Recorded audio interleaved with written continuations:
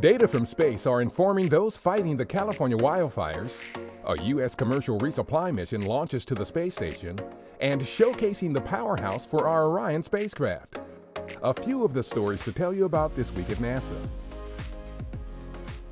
Satellites in space have captured imagery and data of wildfires that have continued to plague California, including the Woolsey Fire near Los Angeles and the Camp Fire in Northern California. The Camp Fire, which began November 8th, has become the deadliest wildfire in the state's history. It has also become the most destructive wildfire in California history, with a vast number of structures destroyed by the blaze. Our advanced rapid imaging and analysis team used the satellite data to produce damage maps to help officials and first responders identify heavily damaged areas and allocate resources as needed. On November 17th, our commercial partner Northrop Grumman launched its Cygnus cargo spacecraft to the International Space Station on the company's 10th commercial resupply mission for NASA. The Cygnus, dubbed the SS John Young in honor of the late astronaut, launched from our Wallops Flight Facility in Virginia with about 7,400 pounds of research, crew supplies, and hardware for the crew aboard the orbiting outpost.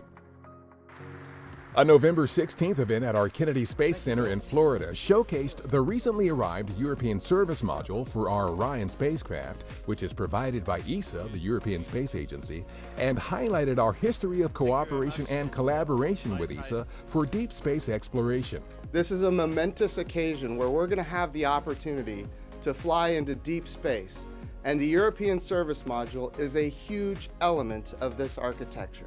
The service module will power, propel, and cool Orion on Exploration Mission 1, its first uncrewed flight test with our Space Launch System rocket.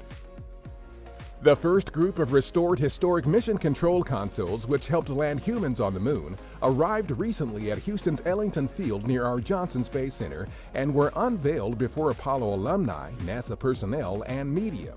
This event marks a major milestone in the ongoing restoration of historic mission control, a national historic landmark, and its preservation for future explorers. Expedition 58, the International Space Station's next crew, conducted final qualification training in Russia in preparation for its flight to orbit.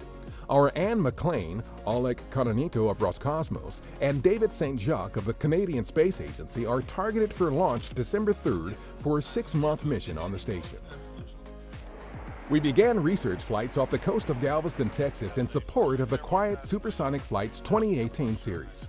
The project uses FA-18 aircraft flying at supersonic speeds to test community response to the quiet thump technique designed to reduce loud sonic booms typically associated with supersonic flight. The X-59 quiet supersonic technology X-plane we are developing will be able to demonstrate quiet supersonic technologies in straight and level flight over a larger area than the FA-18.